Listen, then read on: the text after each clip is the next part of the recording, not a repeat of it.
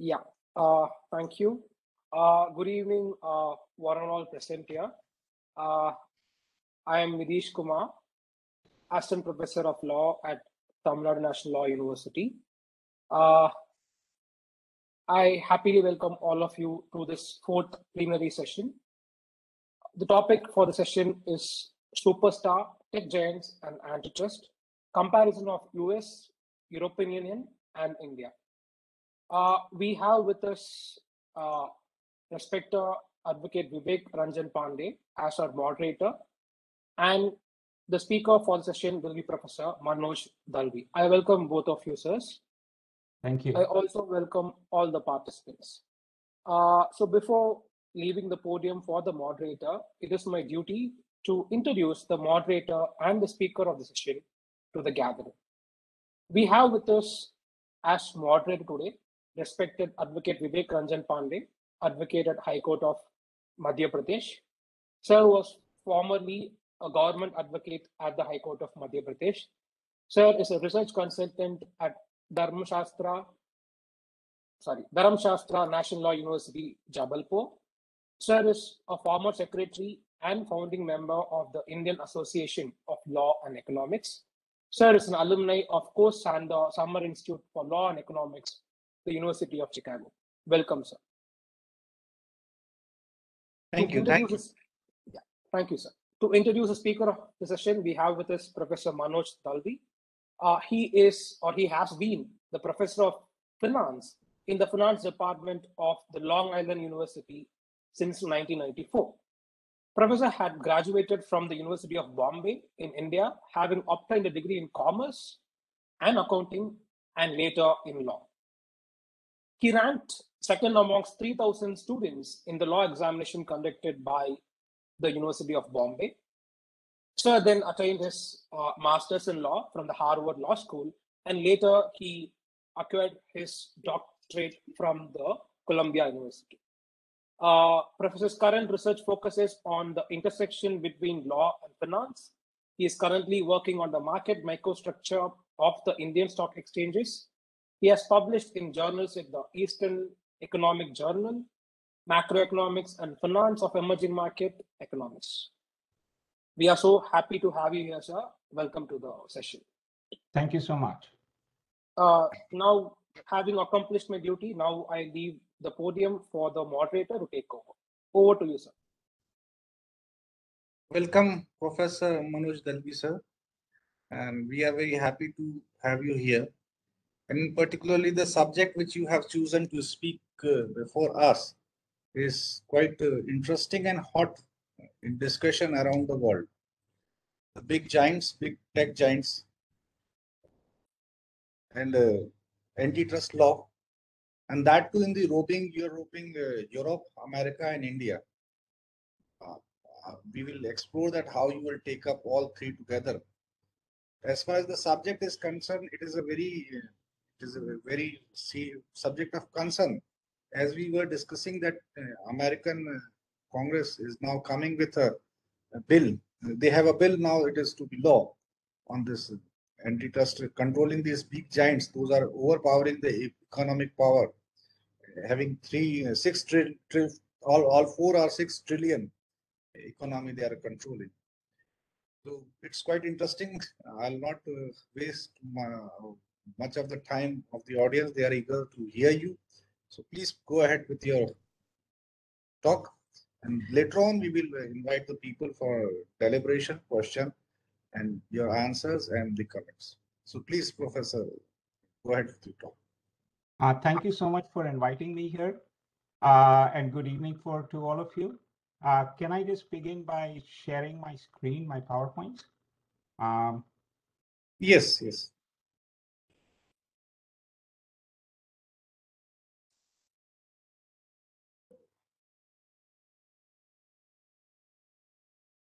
You should be able to present now, sir. I just granted the privilege. Oh, you just granted me the privilege? Okay. Just 1 minute.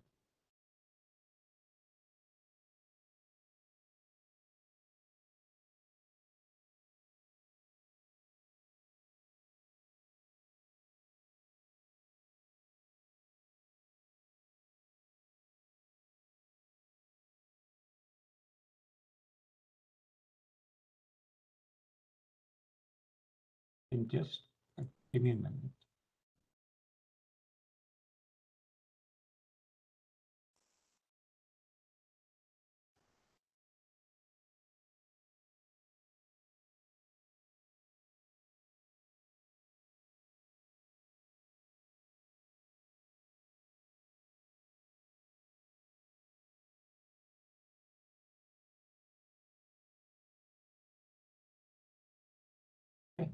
Uh, now that we are on topic, just let me begin by telling you what I'm going to be talking about. The topic is tech superstars and antitrust, and a comparison of the European antitrust regime, the US antitrust regime, and the Indian antitrust regime.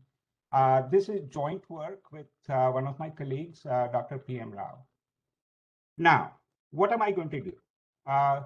There are three antitrust regimes, as I just pointed out.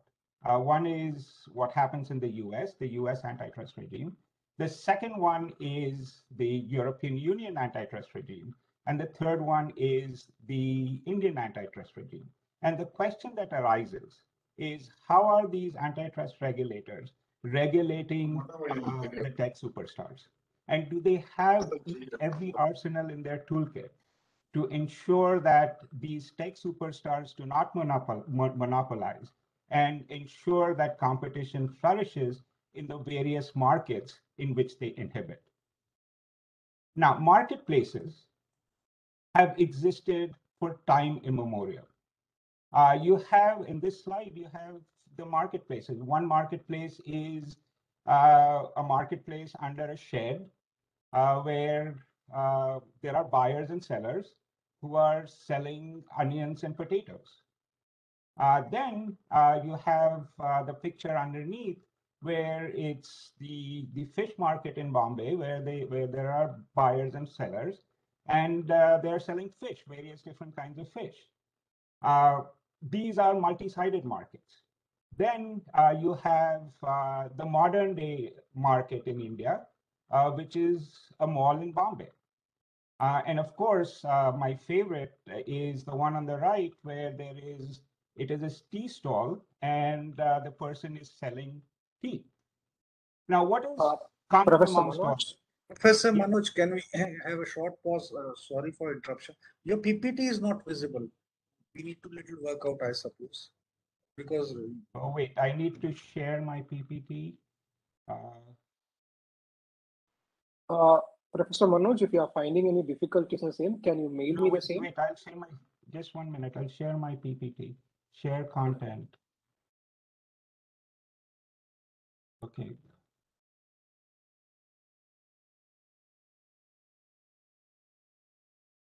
you have to mail it now, 1 minute. Nitish. No, it's done. Now, can you see? Yes. Okay. So let me go through this again. You have so the first one was the picture of their tech superstars. I said what I was going to do.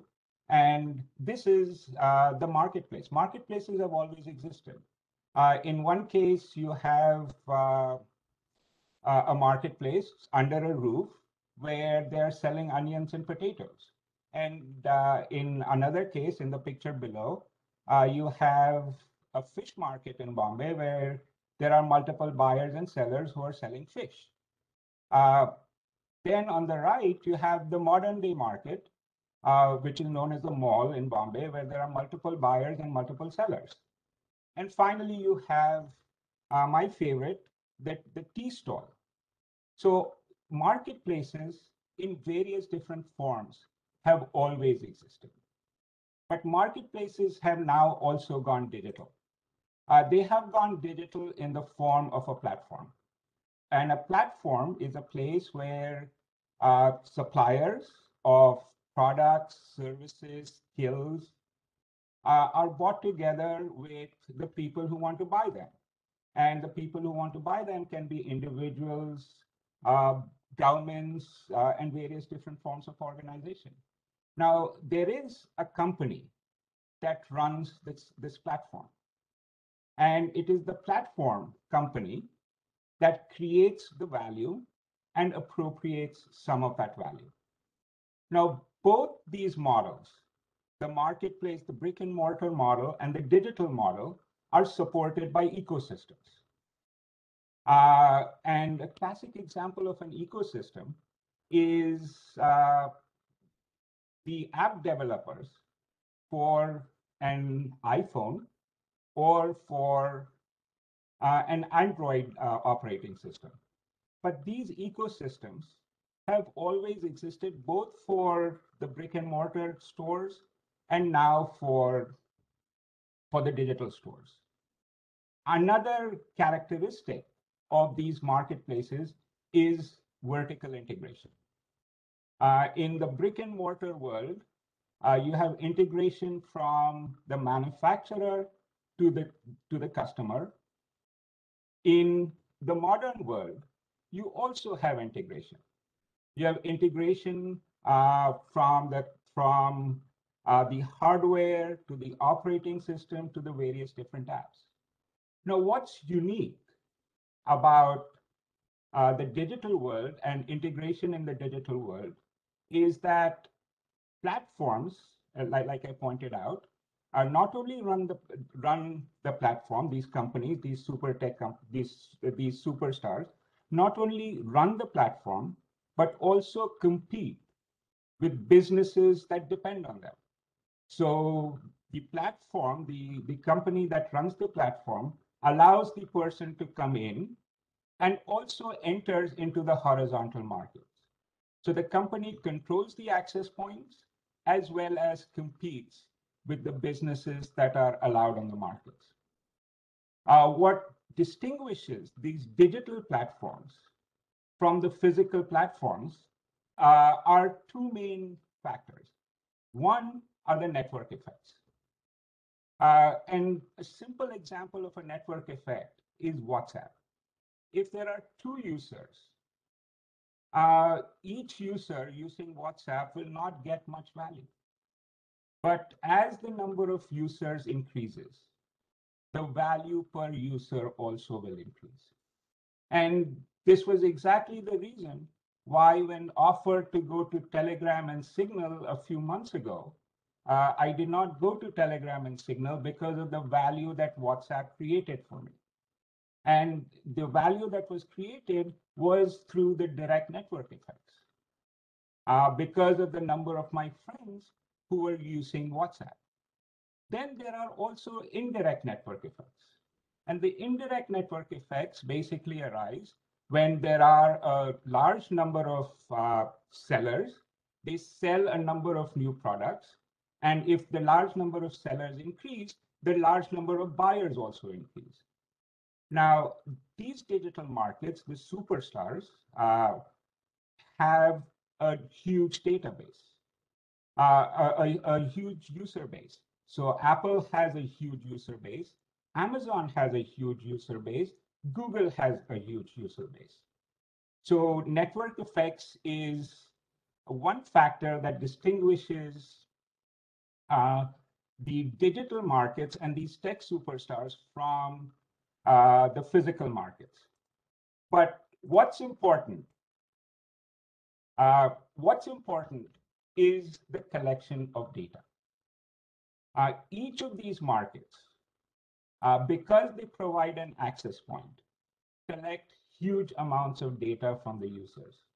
So for example, if I want to buy a shirt, I can buy a shirt from the physical market, from the brick and mortar market. But if I buy it from Amazon, Amazon, because it grants me access into the marketplace, collects data on the size of my shirt, the color of the shirt that I bought, the credit card used, the maximum dollar amount that I spent, the number of shirts that I saw in my search for shirts, and it collects huge amounts of data, and it uses that data to generate power for itself. Now here I have the ecosystems and how these tech superstars work. Just look at Amazon. Amazon has a huge ecosystem, a huge user base. It has Alexa, it has Amazon Prime, it has Amazon Web Services. You have Google, Gmail, YouTube, Google Drive, a huge database, a huge user base. And then finally, you have Apple. And Apple, again, has a vast ecosystem. It has tremendous network effects because of the user base. And it has a vast, it has a finger in every pie. You have Apple Pay, you have Apple Music. And this is the kind of power that has been generated through the access points that these companies provide. And the question is, do these companies use their dominance to stifle competition? Now, if you look at these three companies, and all of them had very, very humble beginnings. Apple started, I think, in 82 or 83. And it's only now that it has gotten so powerful.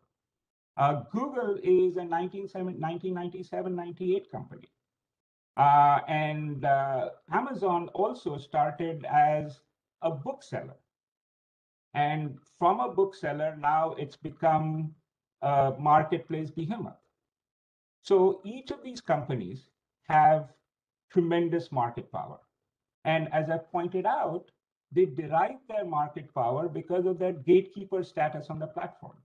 They are the gatekeepers. They allow you in or they prevent you from coming in.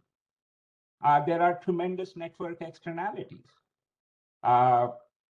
There are switching costs involved. So I cannot move if I'm locked into the Apple ecosystem into an Android ecosystem. But finally, what generates their power is the data. Because as we all know, data is power. So they use the power generated by the data they collect to keep and maintain their monopoly power. So here you have the tech superstars. Is bigness an issue? Should structure be an issue here when regulators regulate these tech behemoths? Or should conduct be an issue? And by conduct, I mean the use of the dominant positions by these various platforms, by these tech superstars, to bully sellers. And what do I mean by bullying sellers? Very often what Amazon does is, if I buy a shirt, and coming back to my example, if I buy a shirt on Amazon, there is a vendor, and the vendor can be Mr. X. Mr. X can either sell the shirt by itself, by himself or herself, or can sell the shirt to Amazon, and Amazon will fulfill the order. Now, Amazon can bully the seller to sell the shirt to Amazon at the cheapest possible price. And if the vendor wants to sell the shirt themselves, Amazon can bully the seller into entering into an arrangement, a tying arrangement with Amazon, saying that Amazon will fulfill the order, and you have to allow us to fulfill the order. Also, Amazon can indulge in something called Sherlocking.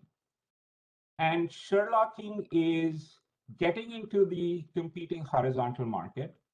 And then because of the treasure trove of data that they have, they can imitate products that sell or are most popular amongst the customers.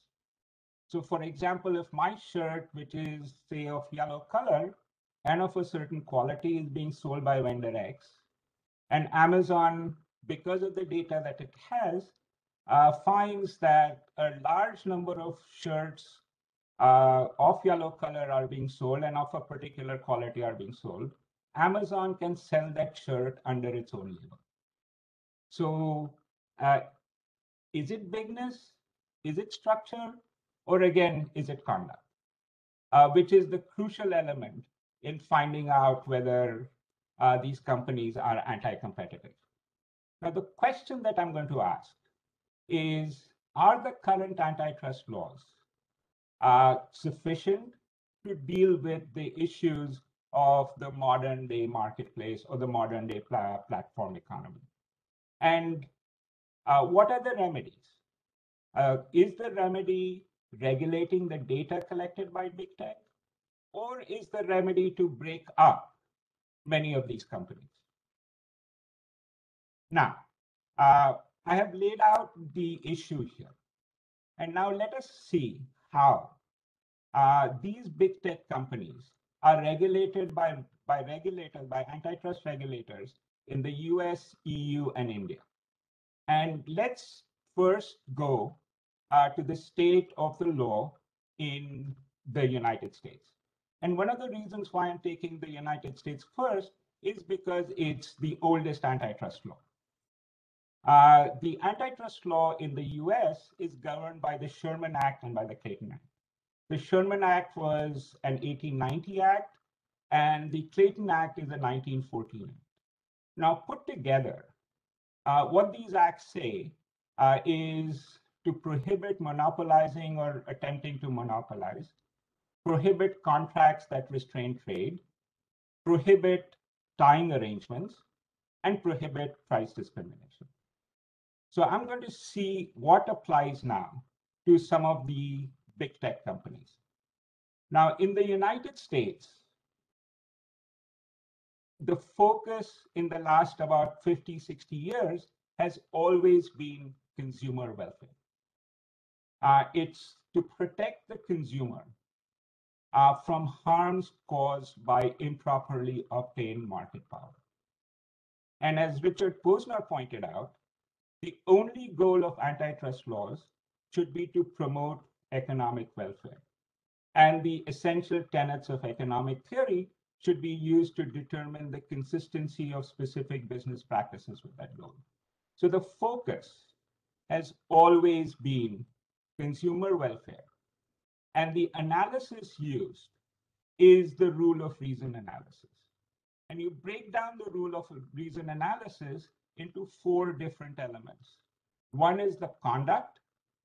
The second is definition of a relevant market. The third is what is the market power of that particular business or company. And the last is the causal connection between the two.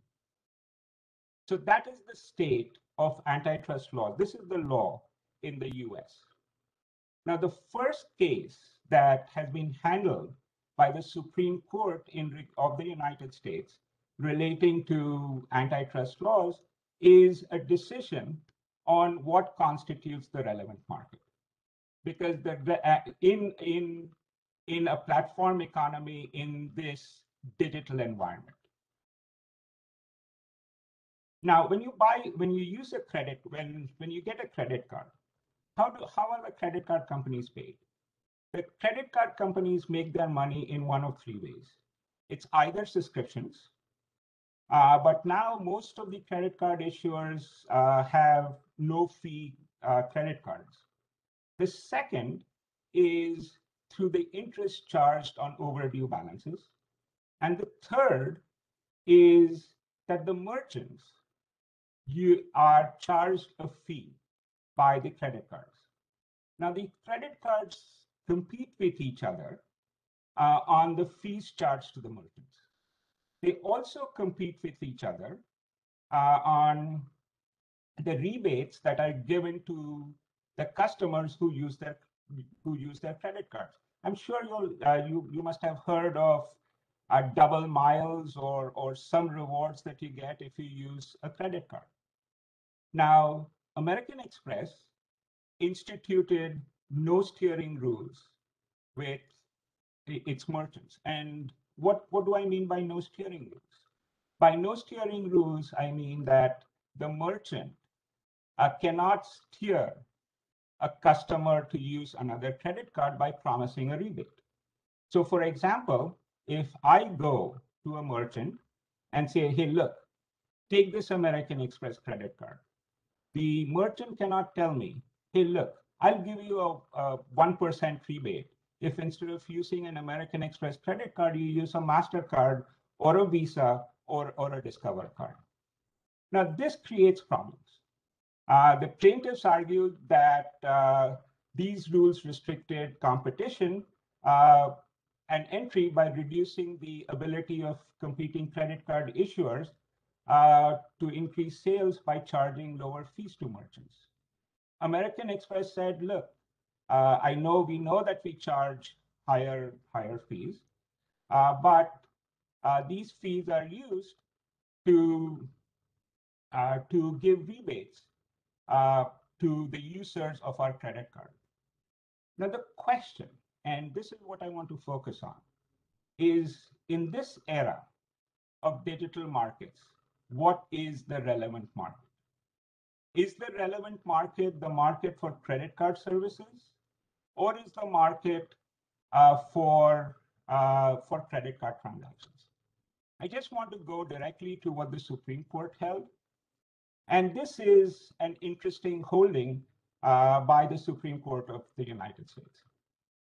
The Supreme Court held that the market is the simultaneous transaction between the participants. So this is a two-sided transaction platform, and the market that needs to be considered is a simultaneous transaction between the participants, and the relevant market should include both the merchant side and the customer side. And their analysis included indirect network effects, basically arguing that if prices are increased on one side, the customers will reduce on the other side. The question now arises, is this holding, does it apply to super tech antitrust giants? Because is a transaction with Amazon a simultaneous transaction? Is a transaction with Google a simultaneous transaction for it to form a relevant market? I'll give you an example where this language can apply very easily. When you take an Uber in Bombay, that's a simultaneous transaction. If you order from Zomato, for example, it's a simultaneous transaction between the restaurant and you who are ordering the food. So there is a serious question as to whether this case is going to apply to big tech. The second case is when you purchase from a tech company, are you actually purchasing from the seller, or are you purchasing from the tech company itself? Are you purchasing from somebody who's selling an app, or are you purchasing the app from Apple? And that case was the Apple v. Pepper case. Now, what Apple does is it provides access to the operating system through something called APIs. APIs are the application programming interfaces. And in simple language, what an application programming interface is that if you go to a restaurant, there is an intermediary between you who's sitting at the dining table and the kitchen. And that intermediary is the waiter. So the application programming interface is the interface between the operating system and the app. Now, what Apple does is it provides access to the operating system through the application programming interfaces. Now, Apple requires developers to pay a 30% commission. Now, what the plaintiff said, Pepper, that this fee gets passed on to the users, and because they are locked into the Apple ecosystem, there is no other place to buy their apps. Now, what the Supreme Court in the United States held is that there is no intermediary in the distribution chain between Apple and the consumer. The iPhone owners purchase the apps directly from the retailer, who is the antitrust violator, and that the iPhone owners pay the overcharge directly to Apple. So the question was answered that the people who are suing Apple do have standing because they're purchasing the app directly from Apple. So you have now two cases.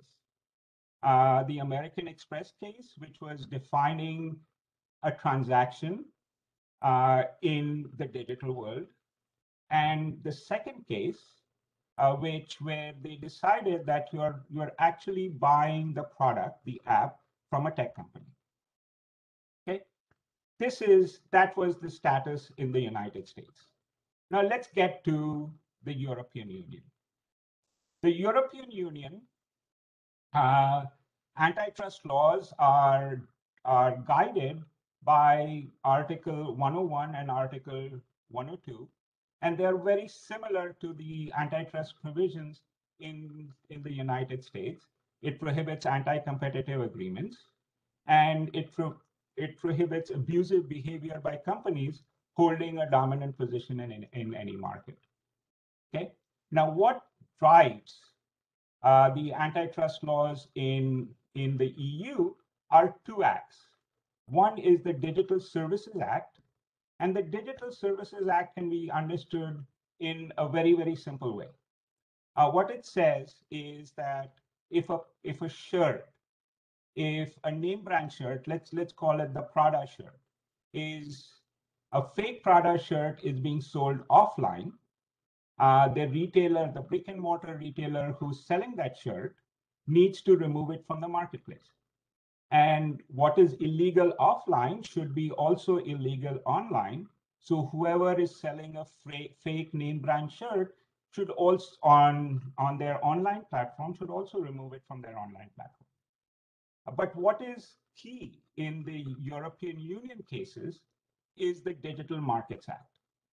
And what the Digital Markets Act does is to define gatekeepers who provide core platform services. Now, by EU's definition, these services include online intermediation services, that is marketplaces and app stores, search engines, social networking sites, cloud services, advertising services, and more. Now, the focus, as seen by commentators, is that the Digital Markets Act applies directly and is targeted to Amazon, which has its marketplaces, to Google, which has its online search engine, and to Apple. Now, the Digital Markets Act, once again, and I'll go through this, it strengthens competition in digital markets that are dominated by a few companies who serve as gatekeepers to core platform services. Now, what the Digital Market Act does is that it categorizes gatekeepers if they meet a certain criteria. They have a strong economic position and have a significant impact on the internal market, has a strong intermediation position, and has a durable position. Now, what stands out from the European laws is that it's a per se environment. If you do this, you are this.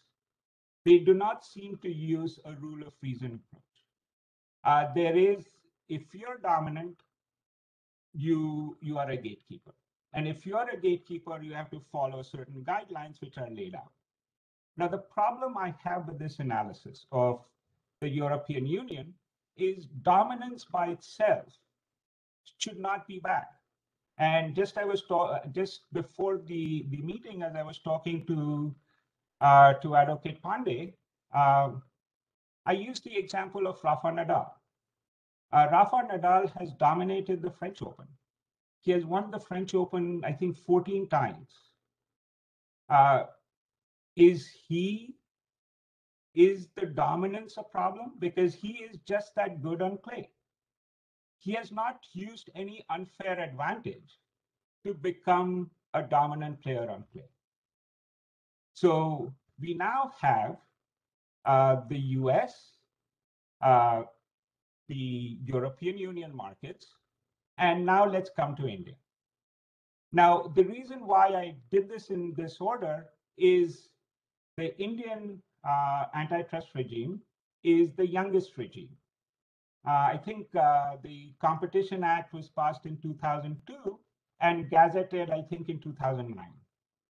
Now, before 1991, you have the Monopolies and Restrictive Trade Practices Act of 1969. And if you remember correctly, we had pre-1991 an environment where big is bad, where there was a license Raj, and state-owned enterprises were protected at all cost. In 2002, we had the Competition Act, and the language used in this Competition Act is very similar to the language used in the European Union and in the US antitrust regimes. It prohibits and regulates anti-competitive agreements, regulates abuse of dominant positions, it regulates mergers, acquisitions. It also set up the Competition Commission of India and the Competition Appellate Tribunal. Okay, so the language used is very similar to the language in the text of the US laws and in the European laws. But the Indian competition authorities have used a different sort of analysis versus the US analysis. And the famous case for the analysis that was used is the NSC versus the MCX case. I think MCX is the multi-commodity exchange. And as you all know, you have the National Stock Exchange. Now, the National Stock Exchange is very, very dominant in the equity segment of the stock market. I think you have BSE and the NSE dominating or accounting for about high 90% of all trading. Now, what the National Stock Exchange did was it introduced a credit derivative segment. And the NSE granted a number of waivers to participants in that credit derivative segment. It waived transaction fees. I think it waived membership fees. Now, the CCI, the Competition Committee, said that it used rule of reason analysis. It says the National Stock Exchange was dominant, and because it was dominant, they asked the NSE to close down the credit segment, the credit derivative segment, because economic dominance resulted in abuses. Okay, so this is the status of the law in India. And these are the three laws that govern, or the three antitrust regimes that govern big tech. Now, the next thing that I want to do is to bring up each of these companies and see how they have been treated in the different antitrust regimes that I've talked about. First is Apple. Now, Apple, the reason why I bring up Apple first is that it is a very well integrated company. You have the Apple iPhone, most of you have the iPad, you have the MacBook. And so from hardware, brick and mortar stores, you have an app marketplace where you,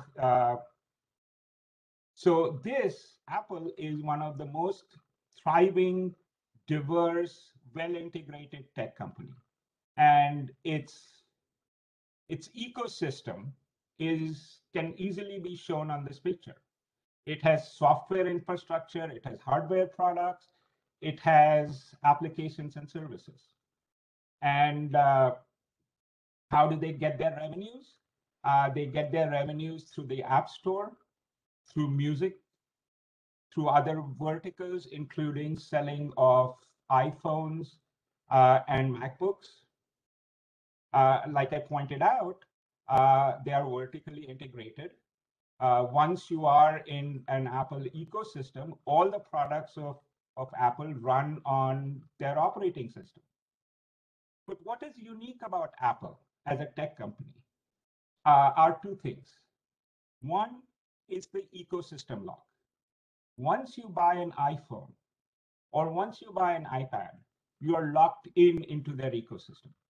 It's very difficult once you're in their ecosystem to get out of that ecosystem. Number two is brand royalty. I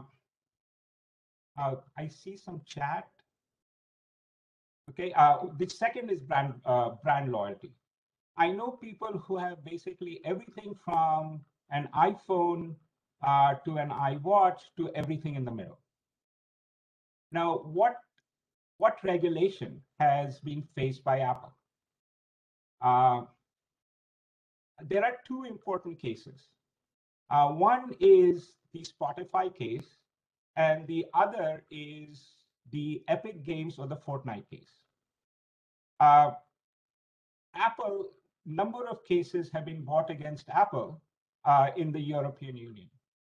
But I want to just talk specifically about Spotify and Fortnite. Spotify is a horizontal market which streams music. Now, Spotify was a direct competitor in the horizontal market of music, competing with Apple Music. And what Apple did was to prohibit Spotify from installing its app on an iPhone because it did not give Spotify the application programming interface. The second case, and this, I think Apple lost this case in the European Union. The second case is a particularly unique case in the United States. I think many of you know what Fortnite is. It's a very, very popular game. Now, what Apple does is it charges a 30% commission, and number two, forces all the app developers to use the Apple payment system. Epic Games, which owns Fortnite, and Match Group, but Match Group is still being decided in the European Union. Epic Games refused to follow the Apple rules and said and directed people to other different kinds of payments. Now, Fortnite, both Spotify and Fortnite have won their cases, one in the United States and Spotify in the European Union. The second case, and this is the unique case, is Amazon. And you just look at the tremendous, incredible growth of Apple and of Amazon. And you look at the Amazon what I call the flywheel. You have Amazon Marketing Services, Amazon Payments, you have gaming, you have entertainment, you have retail, you have cloud computing, you have Amazon private label, you have Amazon Alexa, Fire TV. It's a huge, well-integrated market. And I'm just amazed at Amazon because at one point in time, I think in the middle 90s, Amazon was just a small bookseller. It bought and sold books online. And to fortify my argument, this is what Amazon does. I call it a quasi-state. It's basically everywhere. Okay. Now, the e-commerce share of Amazon is about 40%. But what I want to focus on here is the types of sellers on Amazon and how they use their dominant position to bully sellers on the other side of the market. So you have Amazon Retail. Vendors sell products to Amazon. Amazon resells it in the marketplace. So Amazon sells and fulfills its own orders. Then you have third-party sellers. Now, what's important here is if there are third-party sellers, who fulfills those orders? They can be fulfilled by Amazon, they can be fulfilled by the merchant, okay? Or the seller fulfilled by Prime. Now, what Amazon could do is force the third-party sellers to enter into tying arrangements with Amazon as far as fulfillment of the order is concerned. There is another thing that Amazon does, which can be regarded as anti-competitive. How many people have bought on Amazon recently? If you buy on Amazon, there is something called the buy box. So if there are a number of retailers who are selling the same product, there is one retailer name that shows up first. And they have paid, this retailer has paid Amazon to show up first when there is a search for that particular product. And invariably, when that name shows up, 83% of all Amazon sales come from buy box. So invariably, you use the buy box, the first seller, to purchase the item that you want. So when a shopper lands on a product detail page, Amazon chooses one seller whose detail appears in the buy box, the white box on the right-hand side. And when a customer clicks on the add to cart button, the sale goes to the seller in this box. And there is a buy box algorithm, and nobody really knows how that algorithm works. But sellers pay Amazon to appear in that buy box so that it can generate the sales. Okay. Now let's look at, I've said this over and over again. Let's look at Amazon conduct. There is bullying, like I pointed out. There is use and leveraging of data. There is tying and bundling. I talked about fulfillment. I talked about advertising. This is Amazon conduct. And Amazon has been investigated in the EU and also in India. I think the All India Online Vendors Association alleged that Amazon's India's wholesale arm buys goods in bulk from manufacturers and sells them at a loss to sellers such as Cloudtail.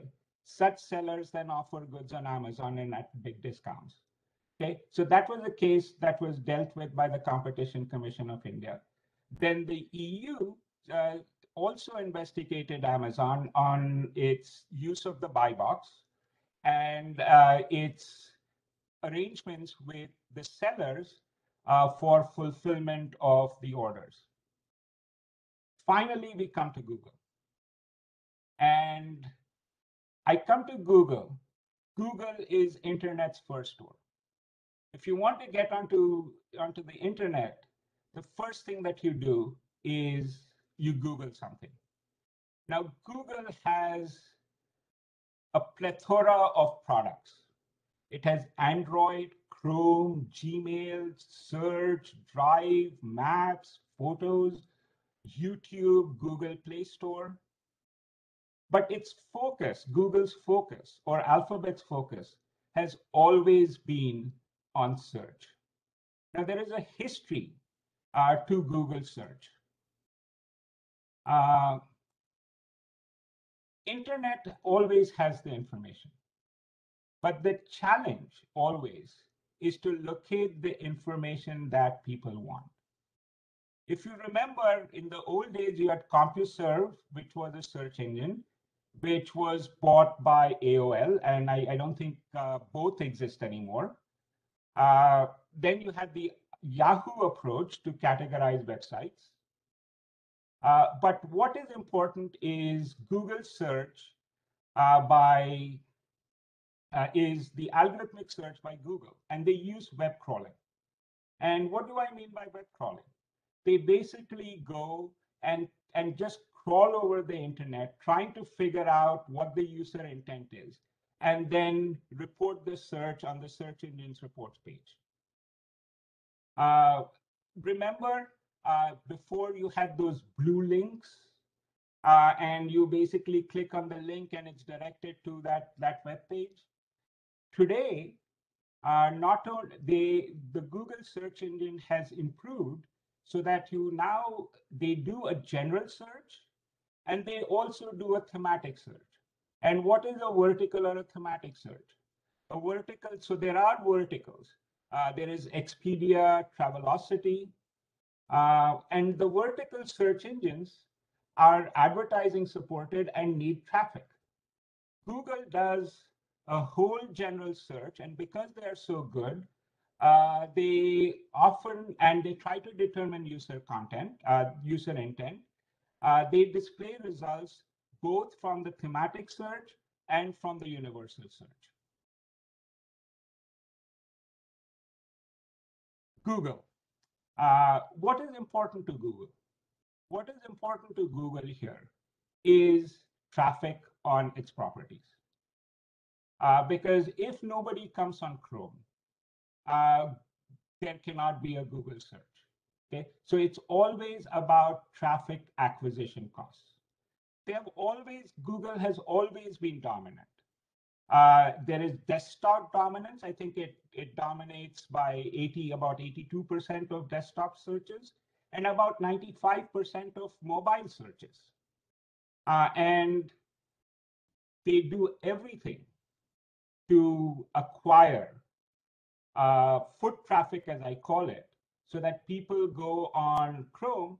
And once you go on Chrome and you put in a search, it automatically uses the Google search engine, so that once it uses the Google search engine, Google gets its clicks and therefore its advertising revenue. Now, Google is, like I said, it's the gatekeeper of the internet. Now, it uses exclusive contracts to become the default search engine. And that is key here, to becoming the default search engine. So it makes deals with companies who control access to search engine and apps. So it makes deals with device manufacturers, browser makers, mobile carriers to become the default search engine. And there are other search engines. There is, I think, a search engine called DuckDuckGo. But Google, because of its monopoly power, can become a default search engine. Now, for example, what it did was Apple accounts for about 15% of Google smartphones. And its revenues are about 8 to 12 billion. Okay. Now, what Google did was paid Apple a substantial sum of money to become the default search engine on the Apple operating system. Okay, it pays Apple $12 billion to install Chrome on its operating system. It also uses, Google also uses advertising revenue. So, for example, if you look at a Times of India search page, that search uses very often Google technology. And advertisements are placed when you do a search on some of these specialized search engines. Now, Google restricted rival search ads on these search engines. And the best spots were reserved for Google-controlled ads. Now, in the EU, Google was fined about $1.5 billion for abusing its market dominance by preventing rivals from competing in online search advertising intermediation markets by imposing anti-competitive contracting restrictions. Okay. Now, we have Google. I think the most famous case of Google in India is the bharatmatrimony.com case. And this case was basically, Bharat Matrimony is a search, is a thematic search. And what they alleged was that Google did not display its ads properly. Now, Google, Google's share of the mobile search market in India from 2019 to 2021 is basically 100%. Okay, it's 99.665% in June 1991. And if you look consistently, it's above 95%. So Google dominates the search markets here. So there is the issue of search bias. There is an issue of having various different telephone companies install the Android operating system. And there is the issue in India of forcing many of these companies to use Google Pay. Now, what I've done so far is laid out the antitrust regimes and then saw how these tech companies come to dominate the landscape in which they are operating. What is the key to regulating big tech? One key is basically data. The data should be shared between everybody, and data should be mobile. The second is interoperability. And what do I mean by that? An app that can be used on an Apple operating system can also be used on an Android operating system. Okay. The third and the more drastic way of regulating big tech is breaking them up. And by breaking them up, I mean treating the platform as a monopoly, treating the platform as a utility, and prohibiting big tech from entering into horizontal markets. Okay, any questions? Can I stop the share?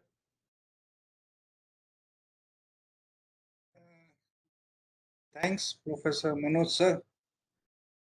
It was quite enlightening and informative. You have taken the case of America, antitrust, European Union, and India. Is there any question is to be asked from the audience? Vivek, sir, there's one question from Gautam Raja Satish. It is in the chat. I can't see him. Okay, I can, yeah. Nidish, please take up the questions. Yes, sir. So the question is this. Considering that GPay, Amazon Pay, etc., does not come under RBI regulations, is there any integrated regulatory body to oversee transactions and disputes? That's a question from Mr. Gautam. No, there is no body there. And there, I mean, look, you have three different approaches, and I'm focusing not on the currency part of it. Okay, I'm just focusing on the competitive part of it. And there are three different regimes with three different approaches. Yes, fair enough. Anyone else?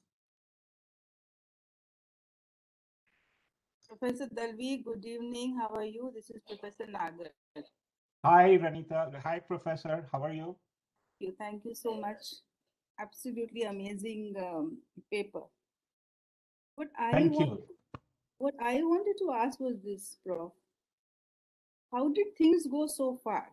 I mean, aren't there any ex-ante mechanisms? I mean, this is not sudden or surprising. How did it build so far? That's my question. I mean, there is an argument today that many of these tech companies, before they enter into a business, should be regulated ex ante rather than ex post. But I mean, you look at each of these companies, they had very, very small beginnings. And it's only later that people realized how powerful they were. And everybody has been locked in into their various products. I mean, I can ask this, the people who are attending here, how many people have bought on Amazon in the last week?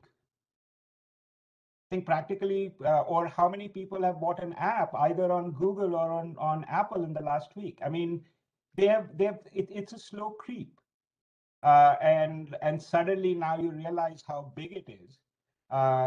The attitude in the United States is, well, consumers are benefiting because of low prices on Amazon. And it's only recently, I think 2 or 3 years ago, that a person called Lina Khan came in and started arguing is no. There is that illusion of cheaper prices, but Amazon is actually stifling competition. And she's currently the chairwoman of the Federal Trade Commission, who is now overseeing Amazon and Apple and Google. But it has been a slow creep, Professor Nagar. Thank you. Thank you. Fair enough. That lady is now the chairperson. Alina Khan is the chairwoman Alina Khan. And her article, I would, the antitrust, I think it's Amazon. It's Lina Khan, I think Yale Law Journal. I don't remember the year, 2017 or 2018. And it's an amazingly well-written article when she was a student. How you appreciate his position on antitrust? Pardon? How you appreciate her position on antitrust? Because, I mean, it is rather interested. Antitrust has always interested me. And I was in the old, there is an article on Google by somebody called Geeta Gowri and Michael Salinger. If you can read that article. I was always interested in antitrust. And that was old antitrust. Antitrust went to sleep for the last 30 years, and suddenly she revived it. And as Professor Nagar says, that during the time when antitrust was asleep to the time when Lina Khan wrote that article, basically nobody really cared, and these tech giants grew bigger and bigger. Before that talk began, we were discussing on that bill, the forthcoming bill. There is no bill. Wait, there is no bill in the United States yet. I mean, there are individual attempts to introduce bills, but there is no formal regulation in the United States. There is no formal regulation. There is no formal regulation supported by the president. Whereas there is formal laws, the Digital Services Act and the Digital Markets Act in the EU. European Union. The European Union. So these are the private bills. Those are coming. In the US, there are private bills. Yes. Any other question? Moderator, I do have a question. If I can go forward. Yes, please proceed. Professor Manoj, this question is in continuance to your argument that the development of ecosystem by each of these tech giants is baffling to a level. There is this other side of the arguments, or even a complementary argument that comes along with this, is the denial of right to repair or right to modify any of these goods or technology that we buy from these tech giants. So that also has been a vital argument that is going against these tech giants, because they are not letting you repair the very objects you buy from them. Either you have to throw it out, or you have to reach out to them again to renew it for a much higher cost. So what is your idea on the denial of right to repair or modify by these tech giants that is contributing to the antitrust? Okay, now, so what is your... To repair what? The hardware product? Yeah, the hardware products. For example, buy an iPhone. Yeah. Or to modify the app. Yes. What are you? What should you the focus on? The hardware product. The hardware product, the iPhone or the iPad, or is it modifying the app that you buy from the? I'm speaking about the hardware products, the iPhone, the iPad, the Echoes and all that. The iPhone lasts forever. I mean, very honestly. But what Apple does is it continues to add new features to the operating system. Okay, now, what is the difference between an iPhone 8 and an iPhone 13? In reality, just a better camera and maybe a faster chip. But the attitude is, okay, you have a phone for 2 years and you throw it out and nobody really cares. Okay, I mean, and that's a very hardware is a very small part of the revenue. Most of the revenue of these guys comes from the apps and from the searches.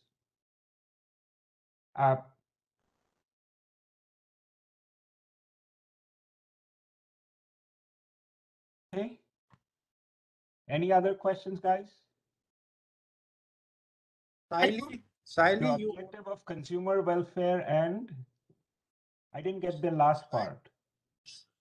I have a question. I'll just read it out. So, do you think in this area there is a conflict between two objectives of antitrust law? First of all, the focus on consumer welfare, and secondly, regulation of competition.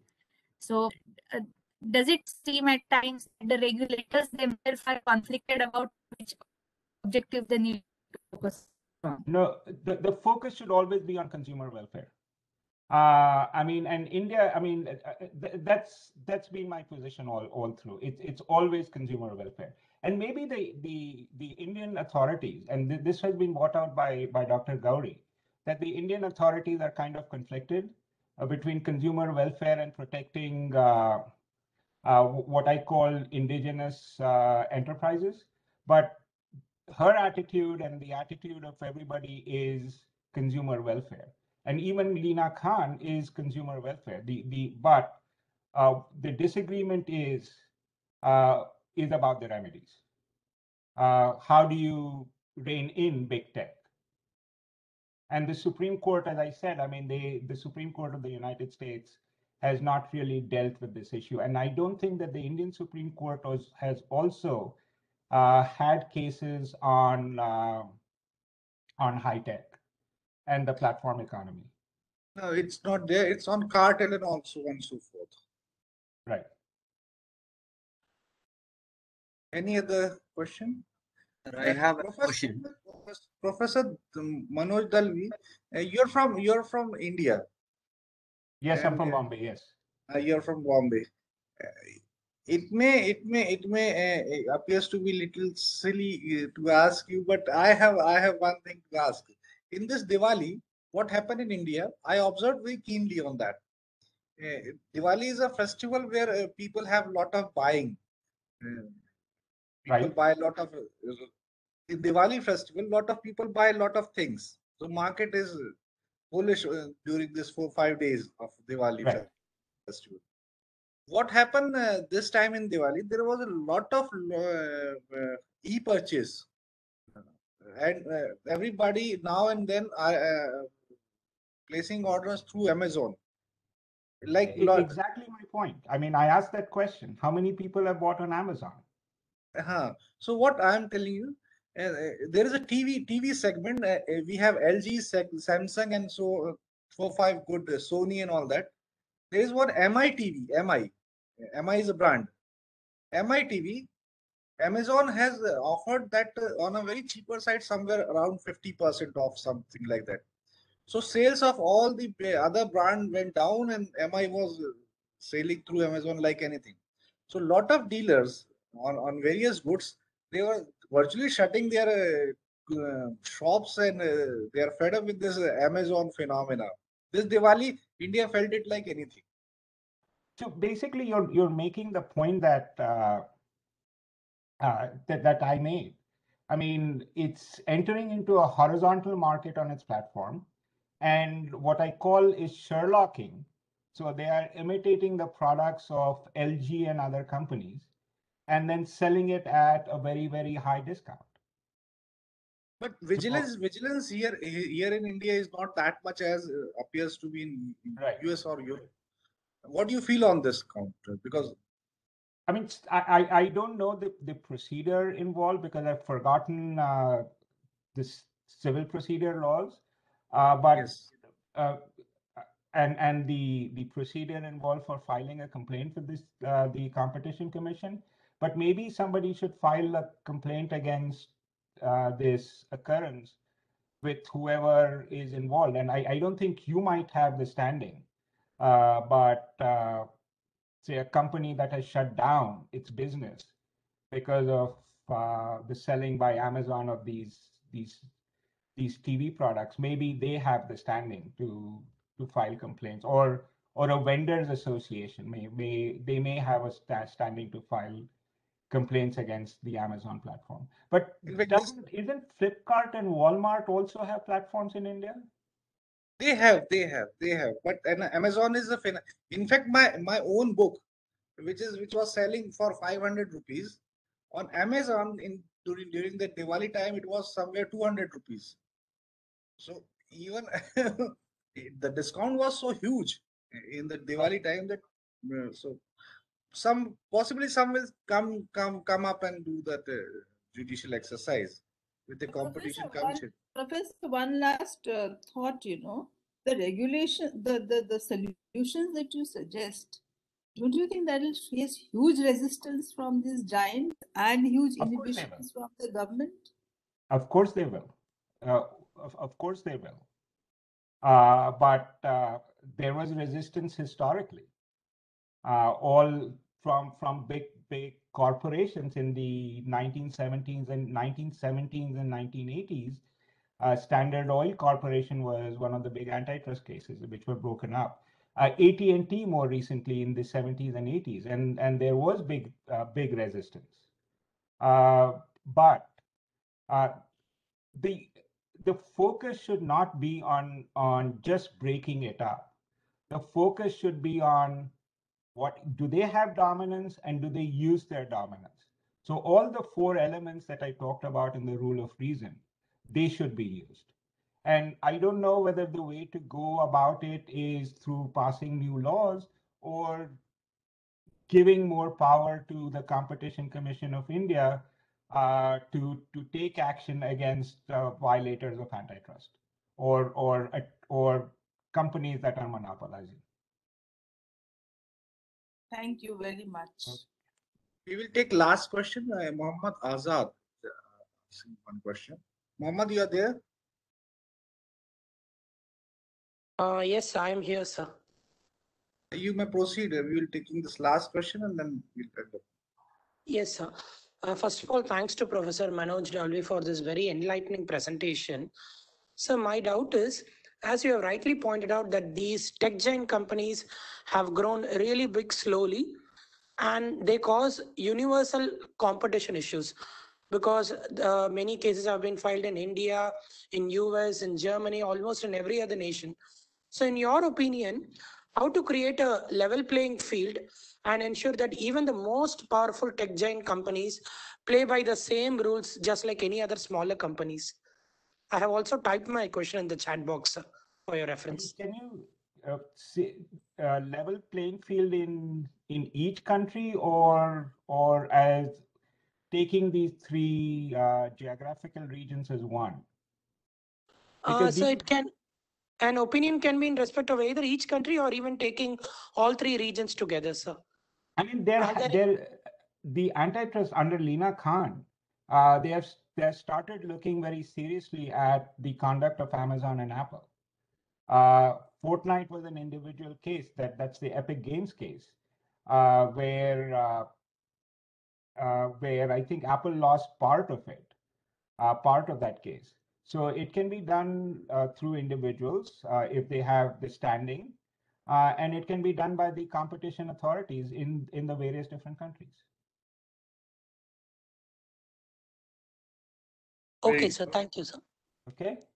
Very well. Thank you, everybody. Thank you, Professor. Thank you for inviting me. Thank you for being with us and having this enlightening talk with us, Professor Manoj sir. And thank you, everyone. Thank you, the association and the Tamil Nadu National Law University in this conference. I suppose we can end this session Nitesh, is anything and else is remain to translate? No, sir. No, sir. We can end the session with thanking everyone who is present here. Thank you to everyone. Thank you to everyone. Thank you, Professor Dalvi. Soon we will see you on some other forum, some other talk. Thank you so much. And you will enlighten us again. Thank you, Mrs. Nagar, Prasad sir, and Thomas Flix. Thank you, everyone. Thank you, everyone. Thank you, sir. Professor. Have a good dinner and good night. Bye. Bye. Manoj sir, yes. Good night. Good night. I suppose there's a morning. Yes, it is morning. Yes. Oh, so good morning to you. Have a good breakfast. We will have a good dinner. Okay. Thank you. Bye. Bye. Okay, enjoy your dinners. Thank you, sir. Thank you. Okay, bye. Thank you.